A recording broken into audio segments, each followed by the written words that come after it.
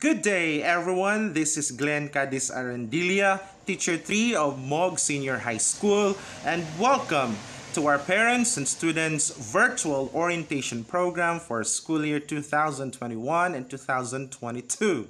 Welcome, everyone, especially to our school principal, Dr. Abdon Bacayana, and our school OIC Senior High School, Sir Norvin Bailan, and the rest of the faculty and staff of MOG Senior High School.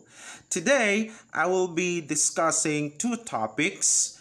The topic for health protocol is supposed to be the topic of Ma'am Laila Liasas, but she has to attend an equally very important family matter. That's why I'm going to discuss that part. And the second one is the reminders for homeschooling for our parents and the rest of the shareholders. Now, let's begin with the guidelines on the required health standards in basic education offices and schools. This is a Deped Order number 14 series of 2020. Now, these guidelines will help us understand what are the different health protocols for our school, the rest of the shareholders, stakeholders. All right, so here, the Department of Education is committed to ensure safe educational continuity amidst the challenges of COVID-19. Learning opportunities must be provided to give hope and stability, contribute to the normalization of activities in the country, and then to facilitate development of our learners and bring normalcy to their lives. In the provision of learning opportunities, the health and safety of our learners and teaching and non-teaching personnel are of utmost importance and must be protected at all times. To ensure the safe return to schools and Deped offices when allowed by the Department of Health, the Interagency Task Force for the Management of Emerging Infectious Diseases, or IATF, or the Office of the President, Department of Education issues the enclosed guidelines on the required health standards in basic education offices and schools for the guidance of all learners, teachers, and non-teaching personnel nationwide. The specific measures for COVID-19 mitigation in schools and offices are detailed in enclosure number 2 and enclosure number 3, respectively. The guidance of the specific interventions are primarily based on the DOH Administrative Order number 2020-0015, or the guidelines on the risk-based public health standards of COVID-19 mitigation, cited by the IATF to aid all sectors in all settings to implement non-pharmaceuticals interventions. Now let's go to the specific guidelines on what are the different health protocol steps, especially for the schools and for all the stakeholders. Right? So here, you will be given an idea, or of course, for the entire 2 years already that we are in the pandemic, we know what are the different basic protocols, but let me remind you of those things. So, all right, here.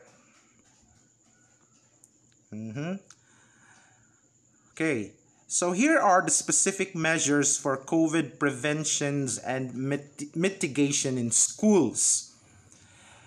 Routines and protocols for health and safety. General health and safety protocols. Number 1, practice respiratory etiquette and other protective measures. That is, practice physical distancing, 1 meter apart at all times. So everybody who will enter the school will do physical distancing. Sa duha ka tuig nato, nga pagkuan aning pandemic or pandemya, we already know that the government since the very beginning reminded us na mag-practice tag physical distancing, especially for the parents nga magkuha og mga modules dito padulong sa eskwelahan. It is very important because again, Until now, wala pa tay face-to-face nga tawagan ka ng mode of delivery. Second is frequently clean hands by using alcohol-based hand rub disinfectants or by proper hand washing with soap and water. Teachers shall allot a specific period among learners for regular and thorough hand washing with soap and water, subject to strict observance of physical distancing.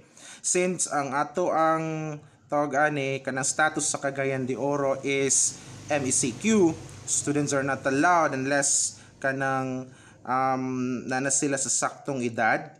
But with, again, we encourage more that the parents or the guardians will do the task of getting the modules sa school. Kaya para mas maprotektahan nato ang atong mga bata. When sneezing, coughing, or use tissue or inner portion of the elbow to cover nose and mouth and use the proper distance maintained. Do not cover the mouth with hands. Of course, mask. Face mask is very, very important. Okay, observe proper use of face mask at all times. Both nose and mouth must be covered. So, kinahanglan, balik ta sa pagsuot always sa atong mga face mask. And to protect us more of the virus, it's very important to wear also face shield. Okay? Wala may mawala kung magsuot ta nga duha. Mas protected ta. Okay? At the same time, kung naatay chance nga makapabakuna na, especially katong mga senior high school na to nga mga bata nga na nasa 18 years old pataas, pwede na bakuna. Okay? Para mas protektado ta sa pamilya. Because kanabitong already nga imposible pa karon ang face-to-face. Okay? Kaya kung sa eskwelahan, we can protect the children. Good. Kaya ang mga bata. But the question is, kanang time nga muadto sila sa eskwelahan o mubalik sila sa eskwelahan, so diya na magtakod-takod ng tanan. So it's very impossible. That's why we'll try to help each other nga ma-sustain ang health protocols nato. Okay? So those with symptoms may use cloth, wash or washable face mask. So kabalo na taon sa tong mga mask nga magamit good nga mas makaprotect sa ato. Okay, surgical mask. And of course, do not forget to practice proper disposal of tissue and mask after use. All learners, teachers, and personnel on the first day of the reporting to school shall be provided with initial orientation. That's why we do this orientation. Kay nakabutang dan sa Deped order that we need to do an orientation for parents and for everyone. Okay? With initial orientation on the respiratory etiquette and other protective measures. It shall be reiterated that the same measures are expected to practice in other public places, including when they travel and from to school, and even at home should risk factors exist. Okay? And of course, the school shall ensure that each learner, teacher, and personnel has access to the following upon return to school.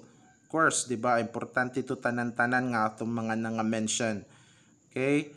The school shall ensure availability of hand soaps, hand sanitizer, alcohol-based solutions, and the rest of disinfection. So actually, sa MOGS, kung sulod ka, naanay mga disinfections na in katong washing area para maghugas ka. Or if you have your own alcohol, then you can have that. Tapos na temperature dadto nga scanner para iscan mo ang imong kaugalingong body temperature. Okay? The school shall ensure routine cleaning, disinfection, and of course, always ang MOGS na disinfection nga day para sa tanan. Okay? Especially parents nga mo anha dito always. Okay.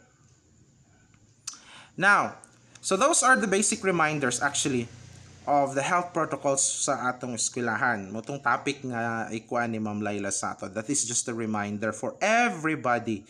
Okay? Nga importante na para sa ato tanan. Now, it's my time para sa akong topic.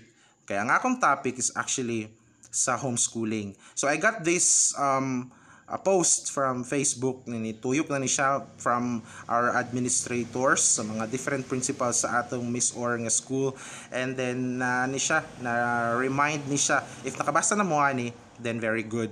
Now let me remind you about paghihapon sa homeschooling, especially for the parents. Okay, natay napulo ka panghimangno, okay, napulo ka mga panghimangno sa modular learning. Okay, number 1, iandam ang inyong mga anak sugod sa klase. Ingna sila nga sugod na pod ang klase karong September 13, karon na siyang adlaw. Modular learning gyapon ta, or kanang ginaingon nato nga flexible learning or kanang blended learning. Okay, doesn't mean nga modular lang gyud. Pwede na siya blended, pwede online, pwede ta sa kaning modular. Dili pwede ang face to face. Of course, we know it from the very beginning, dili pagyud siya pwede ang face to face. Unless naana tay mga retrieval or magpasa sa mga outputs, and this is the time magpasa og outputs, but with the help of the guardians and your parents.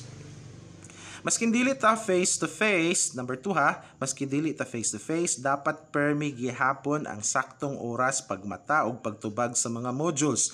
Always practice, parents, please help your students. Senior high school naman ni sila, mga dagko naman ni sila, but let us remind them na kinahanglan gihapon mo matawag sa iyo. Practice mo rin nag-eskwela gihapon ba? Para they will feel nga importante pag gihapon ang magmatawag sa iyo. Pagbutang ka mo og lugar sa balay nga ilahang tun-an, dili bisan asa lang, dapat na saktong gamit, lamesa, lingkuranan ug saktong mga kahayag. Parents, please, with your help, tabangan nato nga taga nato og kanang home learning space ang atong mga bata, para po dili lang sila basta-basta bisag asa nag-answer kay usay sa ilang katapol, narana sila sa ilang mga katre, dili na sila nag-answer. Let them have their own space, a table gyud nga makasulat sila og katong hayag para dili mo sakit ilang mata.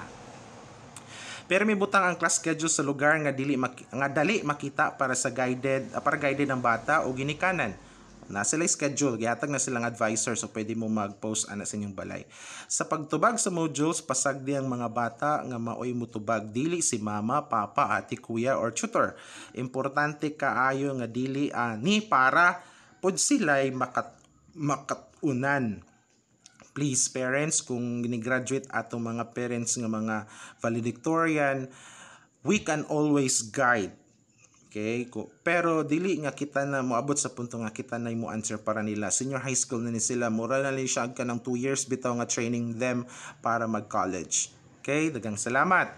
Now, ikaunom, mahimong ipabuhat ang module activity sheets sa saktong oras aron dili magdasok ang buluhaton sa bata. Once naghatag ta og mga modules, ipa-answer sila dayon. Okay? Dayon one step at a time, one module at a time. Dili nga kana bitong kinahanglan kay grabe gusto gid siya nga mahumanatanan sa isa kadlaw, di na siya maglihok sa ilang mga trabaho sa balay.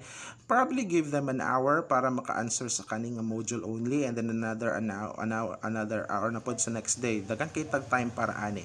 Okay? 7, mo apil sa group chat nga himuon sa magtutudlo para pirmi ka mahibalo sa mga angay buluhaton. Maghatag pod sa inyong contact number sa inyong magtutudlo. Make sure nga open ang atong communication sa atong mga advisors or sa mga teachers.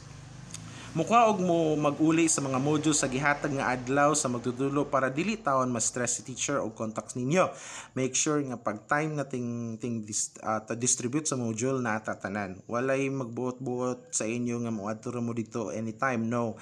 Kay bawal pamantaan na nga magsigit tag tipok dadto, that's why naay gina-schedule nga time for the parents nga magkuha module. Ang mga sayop natong miaging tuig kay dili na nato utruhon. Of course, timani kamo ang partner sa eskwelahan para makahibalo ang mga bata na sa pagtinabangay ang kalampusan sa atong mga estudyante. Please, tinabanga lang ta. Okay? And tinabangay og sinabtanay ang kinahanglan nato karong panahon na para mapakita nato nga walay kalamidad or virus ang makababag sa pagpangandoy or sa pangandoy nato sa atong mga anak. Kung adunay walay nasabtan, mutawag o mutext sa mga maestra sa maong tunghaan. Pwede usab mo bisita mismo sa ginikanan sa atong eskwelahan. But reminder again sa kaning communicate sa atong mga teachers, please do that sa mga saktong oras. Sa 8 to 5 nga entire adlaw nato, Monday to Friday, pwede mo contact sa teachers. Please, kung pwede na lang, respeto na lang po ta sa panahon nga dili open ang linya, like sa gabi, sa kadlawon, or sa weekend, para po na sa mga teachers nga oras. Okay?